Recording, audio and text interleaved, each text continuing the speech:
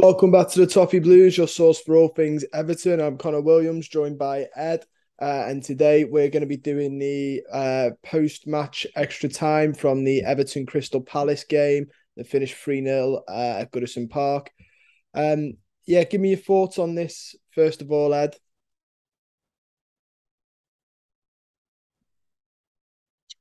Yeah, just nice to not have to stress for the final whistle for the first time in what feels like God ages.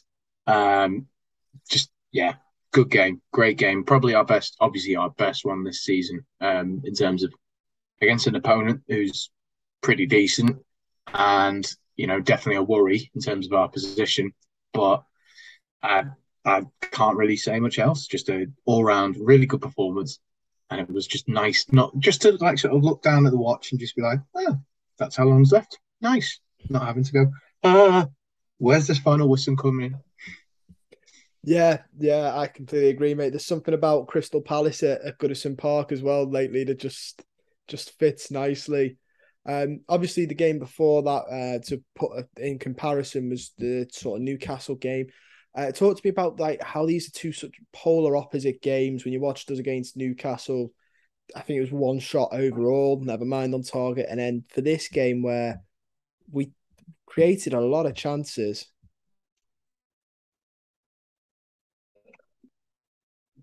Yeah, strange one considering the fact it's basically the same team as well. I actually think the biggest difference of all, and I'm pretty sure we'll obviously talk about him a bit later on when he with his goal. But I thought with Calvert Lewin being fully fit and fully like game fit, not just fitness fit, match fit ready.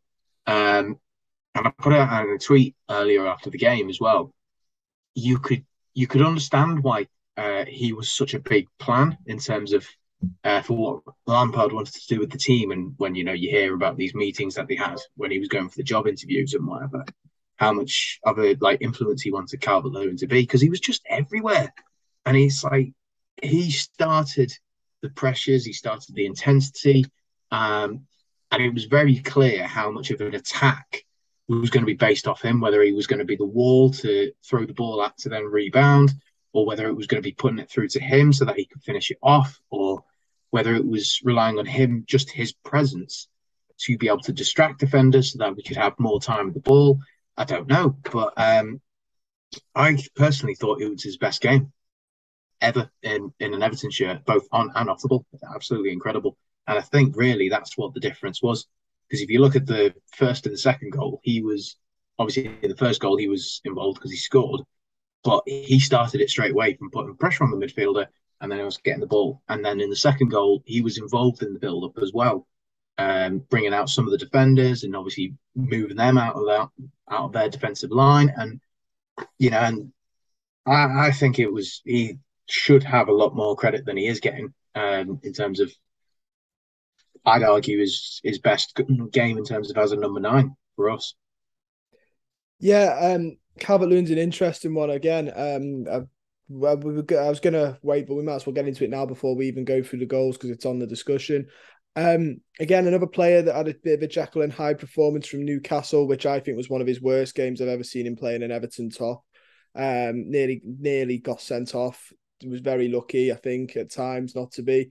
So then, like you said, a really great game. Going to put his Newcastle performance down to fitness, just coming back from injury, hasn't played in a while. I'm going to say that because he looked a bit sluggish as well. Um, but like you mentioned, he performed really well in this game. Saw a couple of people afterwards tweeting, wrap him in cotton wool.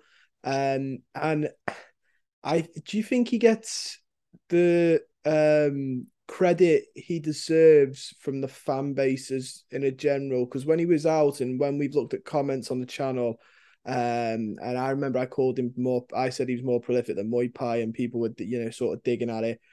Do you think he gets a bit? He's a bit hard done by at times because his injuries the last year or so have been a bit of an annoyance for fans. Which, by the way, you can't help either. Put as a disclaimer. I mean, I think with his injuries, it's all sort of started with one, and then because of the desperate situation we were in last season, we rushed him back too early then, and then again with this season, it's been a case of we didn't have a striker at first. We tried to play him, and then it's just been an unfortunate injury. I mean, I'm hoping, touch wood, I'll slam my fist on my desk that he stays fit for the whole season now because it's it's clear how much of an effect he does have on the team. And I I've pretty much been a backer of him since sort of day dot when he made his I think it was one of his first games was against Hull City. Um and I've always thought he's had the potential and I've always thought he looked like a guy who could replace Lukaku. And he showed that in terms of in like the Ancelotti season behind closed doors. He was a really prolific goal scorer. All right, yeah, tapping merchant, whatever. But you've still got to be a decent enough striker to be able to read situations and follow the ball at the right amount of time. I mean, look at Erling Haaland. He's basically a tapping merchant, and I'm not saying they're anywhere near in terms of levels of ability, but he is a proper number nine. He is a number nine that likes to get physical, likes to win the ball, likes to score the goals. I mean, yeah, he might not dribble past 20 or 30 players and score an amazing solo goal, but he can be there at the right time. If he's match fit, he'll read the situation and read the ball. And he does have a decent shot on him. He doesn't get like involved enough to be able to have that like shot on target or whatever, but he's he's a good, solid striker. And I think the calls to sell him last season, I could understand because obviously like his injury record and whatever. But I, I don't understand the criticism he does get because, like you've said, the injury record and that it's not on him. He wants to come back and he wants to play because any young footballer would.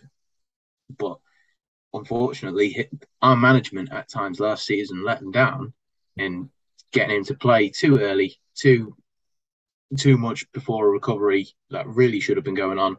And then, he's knackered himself. But hopefully now this is the start again for him. Yeah, and it's worth pointing out as well. He's still like relatively young into his career. He's improved massively. That Angelotti season proved that he wasn't just a lad. Before that, he was a lad that worked hard, ran hard. Then he's like you said, people called him a tapping merchant, which Miroslav Klose never scored from outside the box and made an absolute career off it. He's strikers are meant to get goals; it's their job description. And you saw shades of that as well for this goal. We'll go through his goal now, as it was one of the first ones, but you could see sort of shades of that Angelotti sort of level of Calvert Lewin where he takes his shot well before then. I think people see him more as a header of the ball, which he is very good at. But his ability to finish one-on-ones is very good. Like you said, he's not a dribbler. But talk me through this goal and sort of the shades you could see from Angelotti. I mean, you look at it straight away. He's used his physicality, which at 6'3" he should be, um, and like putting pressure on your midfielder straight away, to win the ball back, which set up the intensity straight away. Nice little bit of pressure as well with Anana and Iwobi as well. So set up nicely there. Gets the ball back off Iwobi, and I don't think it didn't take a touch off the defender, did it? When he like knocks it around him. So he's then just used his strength and a little bit of skill to get around the defender, and maybe a bit of a stronger shot could have been necessary, but it still went in the back of the net, regardless of if it take a touch off the keeper or not. And yeah, you just can't really say much more. It's just a nicely worked goal that is just any striker would be happy with. Realistically, any striker would be happy to get that, and especially I think it also has set the tone in terms of yeah, this guy's back. He's match fit now. He's ready. He's wanting to play, and especially with Southgate watching, whether he knew at the time, I don't know, but if he knew Southgate was watching, that might have sort of made him think, yeah, I need to put on a pretty good performance as well today if I even want to be considered for the World Cup squad coming up. Yeah, I think probably it'd have been somewhat maybe known to him, but he performed miles better, and like you said, it was a pretty much a perfect game for him. It was a really good game. Another player that I think sort of start the season hot, last couple of games, I think it's fair to say struggled. But amongst the goals again, albeit this one truly was a tap in. Anthony Gordon, talk me through his goal and sort of your thoughts on Anthony Gordon so far this season. I think he blows a little bit of hot and cold sometimes, personally.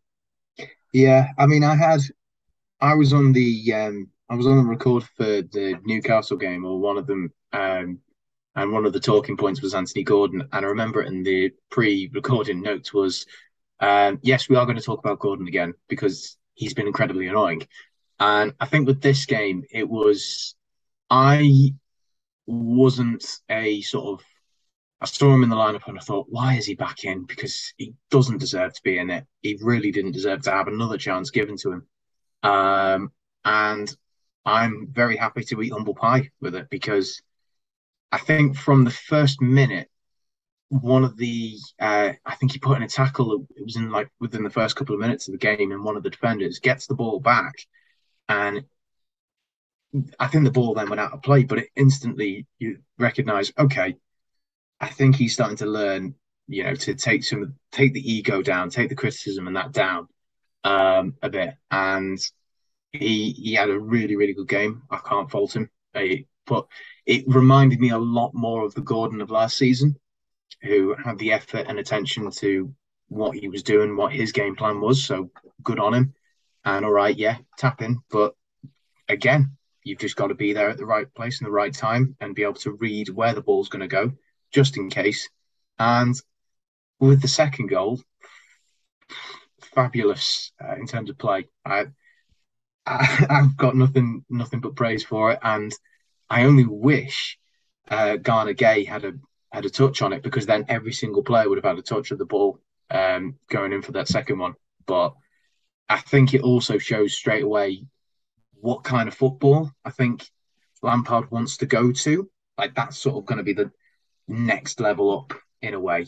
Like we can have flashes of it now and then, but if we start going on a bit like that too much, we'll get predictable, and we don't really have the players to be able to do that week in week out and it work at the same intensity and the same level. But it was nice to see sort of a preview almost, and I wished that Mikalenko had scored it because I think he deserved it because he had a really good game as well. But no, strong enough shot to get a rebound and then a nice tap in from Gordon, which somehow I really don't understand either how the linesman flagged it for offside, considering the angle that you see him at is crazy. But I don't know what your thoughts are on it with that. Yeah, it was like at the time I was like he's it was pretty obvious he wasn't, but then I think once they start showing the replay and getting the lines out on the telly for you at home and stuff, when you watch it back, it's makes it even worse of a call when you slow it down and you look back because he's nowhere near. But it wouldn't be Everton, would it, without one dodgy officiating decision going somewhere. So the obviously Gordon, like we said, talked about how he blew hot and cold. Um, One of the other players is Damari Gray, and both of them might be a little bit worried because the third goal came from Dwight McNeil, and it started it well as well. Talk me through Dwight McNeil's goal because this was really nice to watch. Yeah, I mean, I'm thrilled for him for one because he seems like a nice, like humbled lad that wants to do well for the club as well. And I I'm in the camp of he should be starting every game because I feel that he'll get a goal, he'll get an assist, and the ball is going to start rolling for him because I think he's for a little bit of time for the few games he did play before the Southampton game, he always looked like he had the defensive capability in terms of putting the pressure on the players and trying to win the ball back for the team, and he was just missing some goals and assists. And he's come from I think I said it in the last recording, but he's come from a system which he would never really play for any other team apart from Burnley. Crossing it into a big guy up front. Yeah, I mean the third goal was like just a thing of beauty, and I've been in the camp for a while of Dwight McNeil needing to start a few games because every game sort of before the Southampton one, he was missing goals and assists, but his defensive pressures, winning the ball back for the team, was top notch, and I don't think that was getting appreciated enough. And I was surprised with the Southampton game that he got dropped the game after. I think it was the Man United one for Gordon. Um, so I do think if he's going to get a run of games, his goals and assists will start to come up, and especially with Calvert-Lewin in, that's going to help him a lot in terms of for a target to cross to, or whether, like I said, a wall to get the rebound of the shot off. Um, but I do also think the goal he scored was like a showcase of his ability in terms of because he dribbled past, was it three players, something like that in the Palace game? Yeah, Something like that. A nice little like layoff to Iwobi, which I actually thought Iwobi was going to have a shot at, but then a lovely, lovely backheel pass for him to finish into an empty net, and he still had the composure to do that. And I'm hoping now he'll get a start at the Fulham game because that could be another one in terms of his ability to improve again and maybe have a bigger effect on the team. So I personally would be worrying if I was Damari Gray because I think he could be taking his place.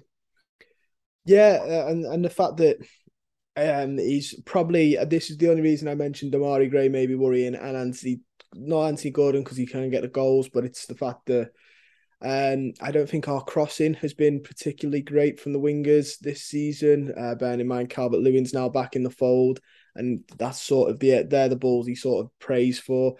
Dwight McNeil, I think it's fair to say, is probably our most accomplished winger in terms of crossing. Like did it at Burnley, knows how to do it. I think it's a match made in heaven that we're yet to see fully. Speaking of Damari Gray, yeah, like you said, it might be time to drop him. I think he's more of a goal scoring winger, but even then, I think he's struggled, hasn't he, as of late? Hmm. He is an interesting one because I do also think he's got bags of ability as well. But again, it is one of those that you don't know who you're gonna get on the day. Because he does have the threat against defenses, and maybe it's a case of you take him off for a bit, bring him on off the bench, and he'll be able to change the game in a way. Um, it's yeah, he's a tough one. He really is a tough one because there's games where it's like he's done amazing, and you think, yeah, snip of a purchase that we made for 1.5 million to sign him, and then it's other times where it's like, oh, you can understand why Leverkusen let him go for that little. Um, so again, I mean, how old is he? Like 26 or something? Has he entered his prime yet? Something like that. Yeah, I forget how old he is because he's been around for quite a while now. Hmm. Yeah, So I don't know. I don't know on him at the moment. I do think though he's a very good in terms of at least backup option. I think the three wingers we've got, I've said it before, Dwight McNeil, Anthony Gordon, Damari Gray, all very good options in terms of off the bench should we need it. Because I think all three of them as well offer something slightly different in terms of like crossing ability, finishing ability, dribbling ability. They've all got like sort of their own little characteristic, which can help to either change the team or help win a game. So, it's not really. I don't think there's sort of the need to be stressed in terms of our wingers, in terms of replacements.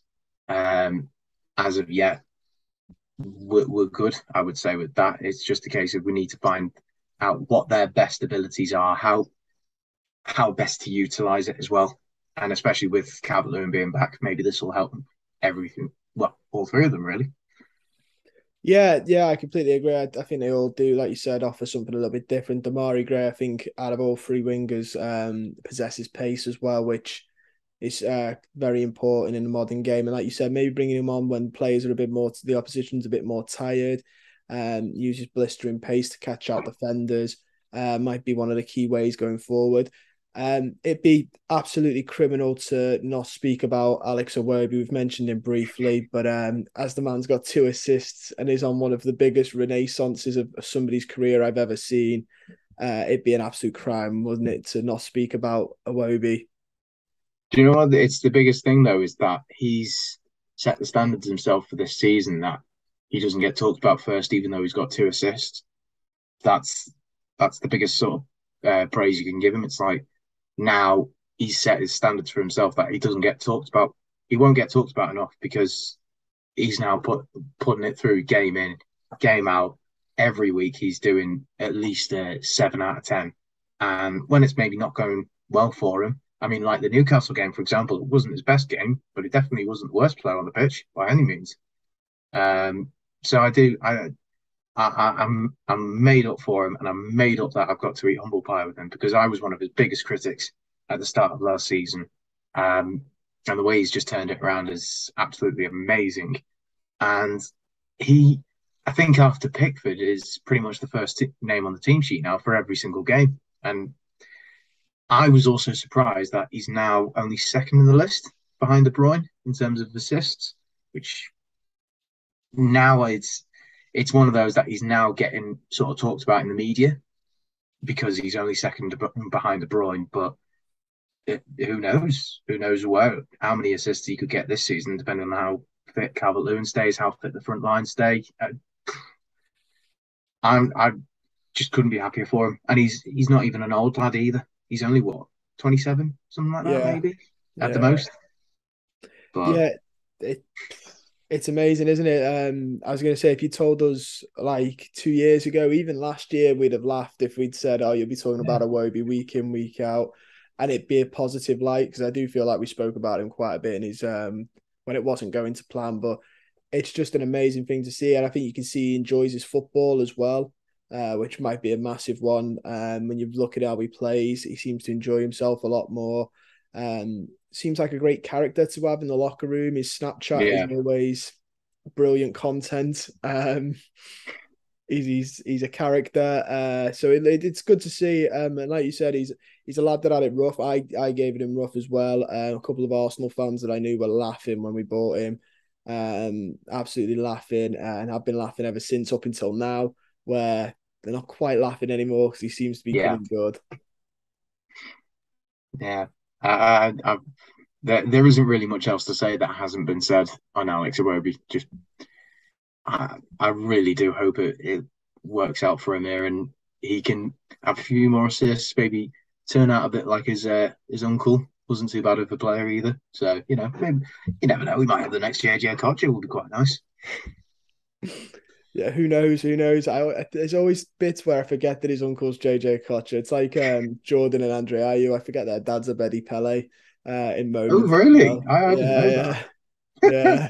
Absolutely blew my mind. But then when you think about it and then you see them all, they do have the father-son resemblance between the Yeah, three of them.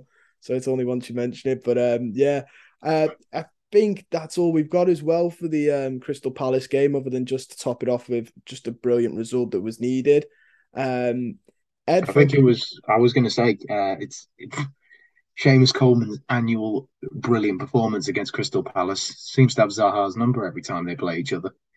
And Zaha was rattled as well. The father Oh, Gordon, he was, I think his head had gone. Yeah, I mean, it only means that we're definitely going to get a Seamus Coleman stinker in one of the next few games, unfortunately. oh, don't be like that. just because I do think as much as I love him, I do think we probably shouldn't be having 36-year-old Seamus Coleman running down the line as much anymore. But we'll try and stay positive and end it on enjoy it while it lasts. Ed, Yeah, next game. yeah, Fulham, beatable, beatable. Do you dare say it? Or If we play like we did against Palace, then yeah.